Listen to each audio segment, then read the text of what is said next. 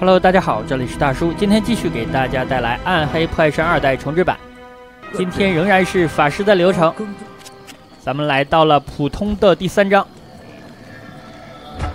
看一下这把枪，给小弟买应该不错，25到50。小弟这把呢是14到32，让他的攻击能够上一个档次啊。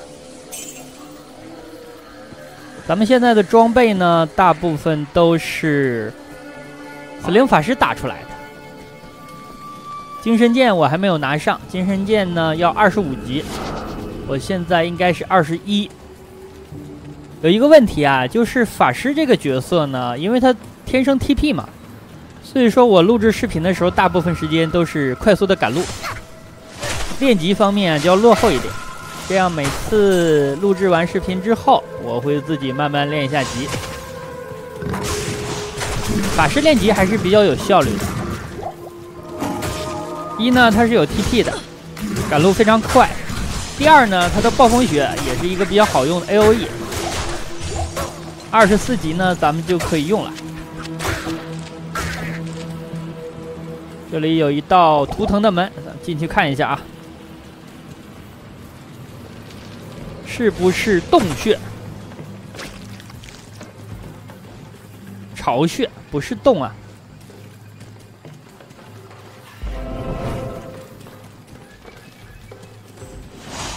洞不对，但是这个点对，就是说咱们需要摸一下这个点。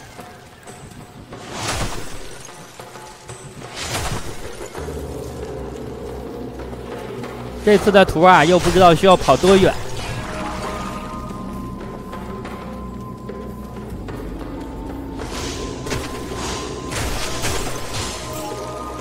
再找到一个图腾门就可以了。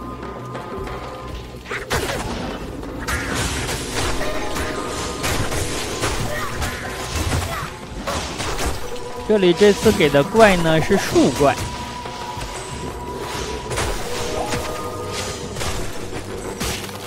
1.10之后呢，这些怪物有随机的要素，它进行搭配。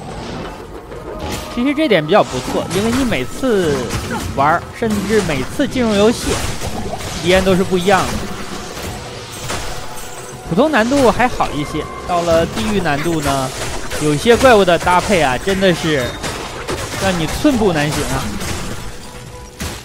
尤其是那几个难搞的。地狱的第3章就有几率在这里刷电轨了。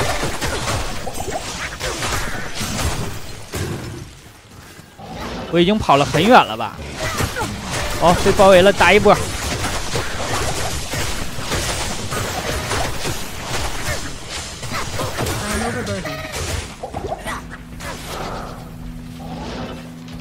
第二个图腾门还没有见到，没准呢，咱们又需要跑回来的，因为现在只是贴着地图的一侧在往前跑，另外一侧呢没有探。这蜘蛛森林也太大了吧！好，这边已经进入大沼泽了，我的天！往回走啊，往回走，看另一侧。哎，在这边有一个门，哇，这个也真的很远了。刚刚蜘蛛巢穴呢，几乎是出了村子没多远，但这个蜘蛛洞穴啊，它就是在森林的边上了，再往前走就出去了。好，进洞穴。那这样的话，森林是挨着沼泽的，沼泽再往哪个方向去，可能会是剥皮丛林。这里 TP 了一下，比较方便的捡到了任务物品。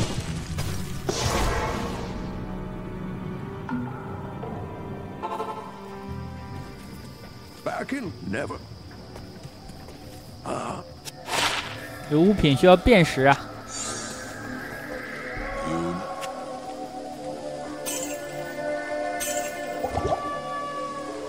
这小符加的攻击太少了。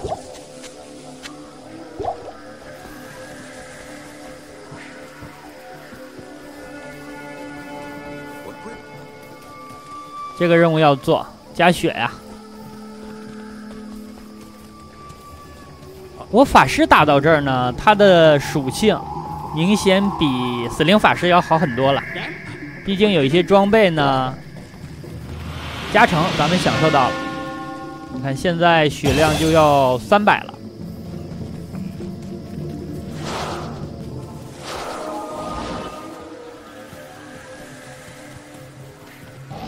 我记着死灵法师打到这儿的时候才200出头。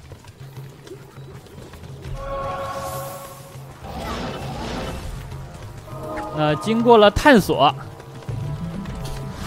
剥皮丛林果然是在大沼泽的东部。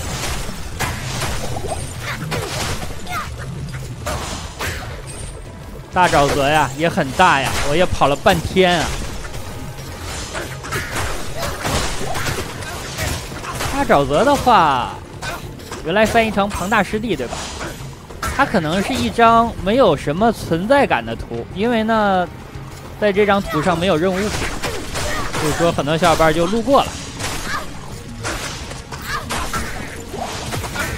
把这个任务物品也打回去。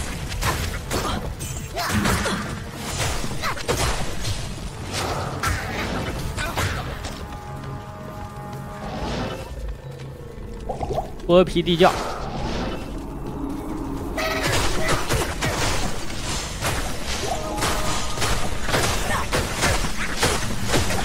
打出来一个艾斯5号，这短矛我就不捡了。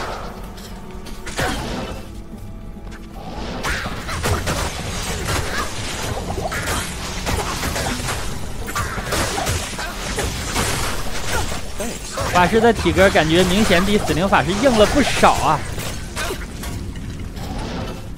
所以打起来比较猛。好，2层，3层其实就好办了。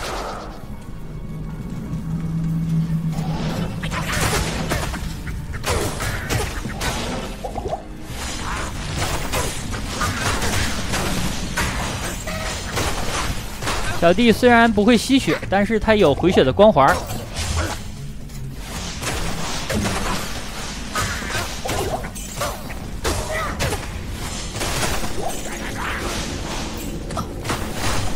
那个蝙蝠啊，它是一个小精怪，我想打，万一打出来东西呢？好，爆了不少破药瓶，被诅咒了。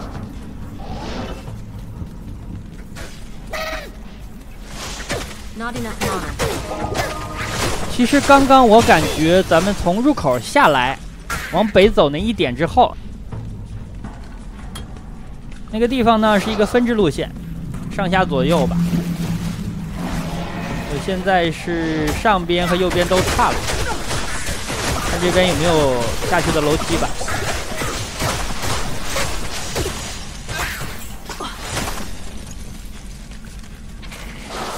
好，这边绕了一圈没有啊。我探路就有这个特点，就是几选1的时候，经常会最后一次才选对正确的答案。3层，3层，哎，你看我虚晃一枪，我先往右跑，然后迅速的转向了北侧。果然啊，正确答案是这边。这个系统啊，被我晃晕了呀。一次性就找对方向，这真是太开心了！我天，这也爆了一地的药瓶。黄金的胸铠算了，不捡了。我都有什么毒液牢房和隐秘了。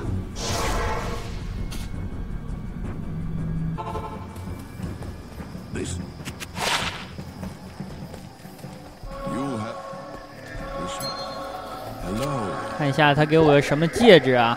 应该是个黄金戒指。火抗24，哎，10 MF， 这个不错呀。这个15，来火抗高的吧，而且呢带有 MF。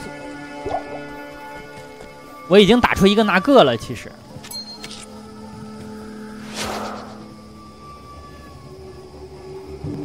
行了，继续做任务了。商场下水道，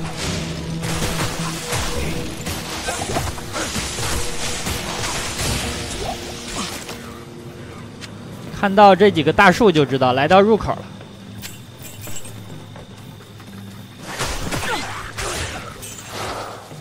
我最近几乎每天都会遇到好几个小伙伴问我说：“大叔啊，你的小地图是怎么调的呀？”这个可能是没有玩过原版的小伙伴吧。原版的话也可以调成这样的，它就在地图选项里。重置版的话就在你的游戏选项里能够看到。你可以用迷你的地图，迷你的地图呢还可以摆在你屏幕的左侧或者右侧。我习惯呢是摆在左侧。因为呢，它和你的小弟的头像血条在一起，比较集中吧，容易观察。但现在我发现，我对整个屏幕啊，观察能力也下降了不少。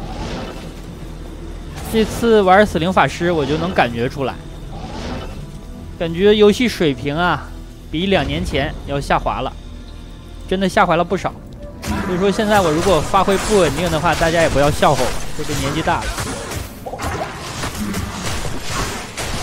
我觉得各方面都有下滑，包括你的观察能力、反应能力等等。玩死灵法师的时候带了10几个小弟，即使这样，小弟还挂了好几次。我带着大紫瓶呢，给他都来不及加，或者有的时候我根本就不知道它掉血了。等我发现的时候呢，就已经是晚期了，他已经躺在地上了。有可能他躺在地上还说了一句谢谢你，就说明这口药啊喝晚了。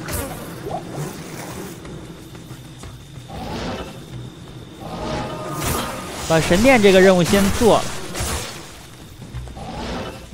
好，下水道。来吧，咱们开始飞呀！下水道这个图很大。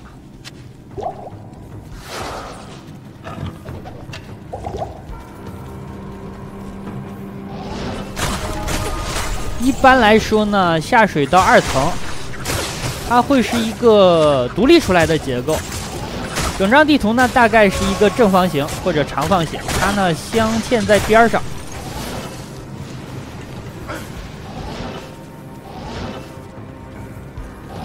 好，这里已经是商场上层的出口，这边没有。哎呀，我突然有一种预感，我出门毫不犹豫的就往北走了，是吧？那正确的答案会不会是南呢？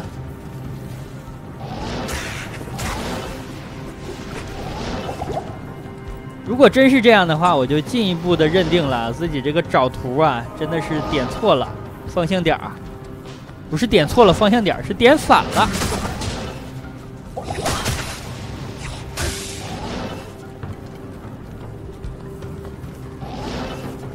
西边没有，北边没有，东边没有，我的天，真在南边啊！绕了一圈了。那这个出口呢，是下水道的东侧出口。果然啊，就在这儿，这。我简直了，跑了一大圈儿，哎，这个蝙蝠怎么飞走了呀？不是他拉卡尼修附体了吗？什么情况？这个货啊，我记得他相当刚，相当猛啊！地狱难度上来劈头盖脸就开始 A 你啊！这今儿怎么了？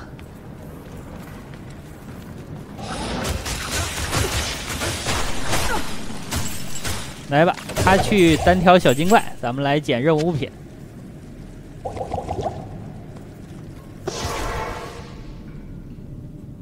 去做一圈任务。Good morning. Yes. 哦，这把杖卖了1万多，还不错呀。法力瓶呢多买点，因为咱们经常需要 TP 啊。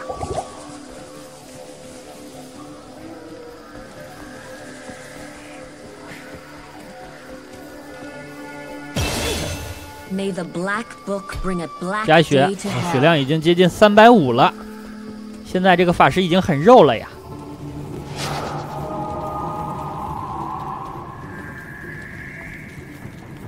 回到下水道2层，我要去东北侧那个出口，直接就是上层，然后往中间走。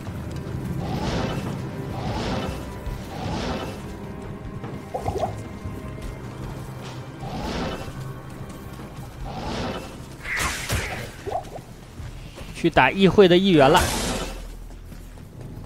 先把点儿踩了。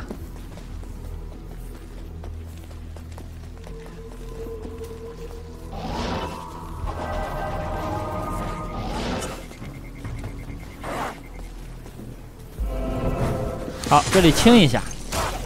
昨天又有小伙伴留言问加点儿啊，其实纯冰的法师加点儿还有什么可说的吗？冰以外的就加一个暖气，加一个传送，还有经典立场，其他的都投入到冰这里了，和你主力技能相关的。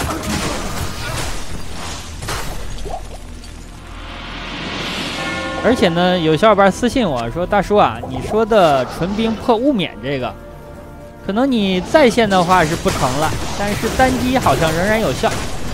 这个没关系啊，咱们可以去试验一下。”我的小弟扑街了是吗？主要是我的打法有点坑啊，太刚了，直接 TP 进去和人家刚正面啊。我比较肉能刚住，这个小弟啊没刚住。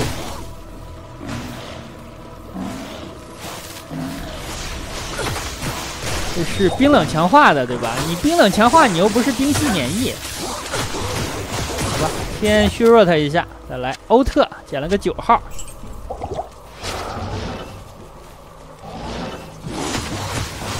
昨天有小伙伴在留言区还说呢，说有一种方式可以判断你的符文是多少号，就是你要求的等级减3除2啊。这个大家记住了吧？如果你看见名字不知道多少号的话，你就算一下。我这箱子里怎么都是破烂？我的天，这个 GC 啊加1岁小伤害值，他怎么好意思？去复活一下小弟吧。小弟表示经常的带薪摸鱼，终于呢被我坑了一次。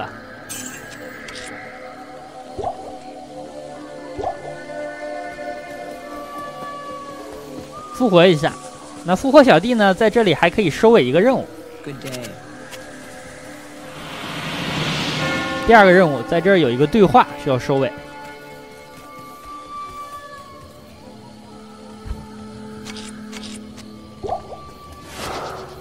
行了，出发，讨伐老莫儿啊！这是一个 MF 的点，但是普通的有什么好打的呢？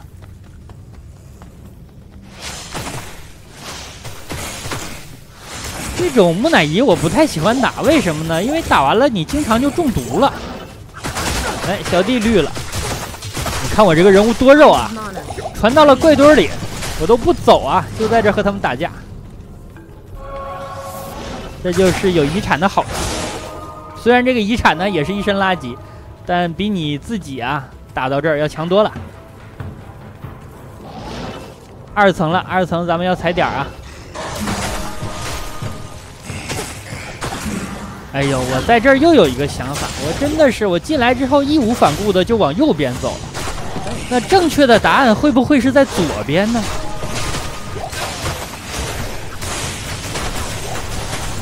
这个最好不要这样吧。如果真的是在左边，我简直了呀！咱们先看看这边，这边没有。哎，这个有点像啊，也不是。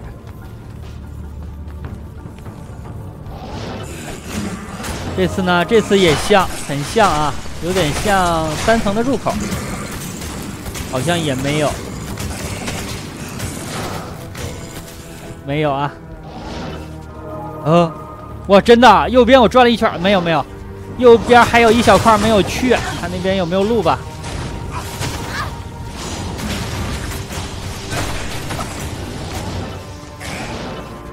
得，右边什么都没有，连传送站都没有。左边呢？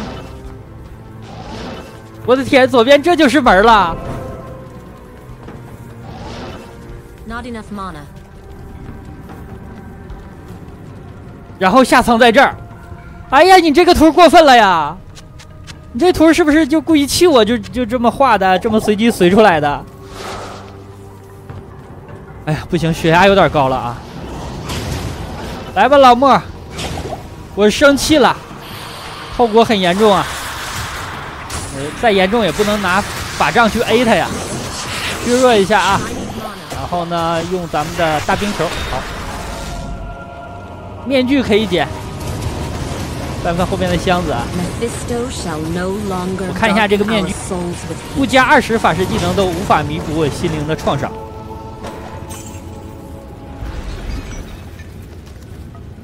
那好吧，本期呢时间差不多，先给大家录制到这儿，感谢大家收看，咱们下期再见。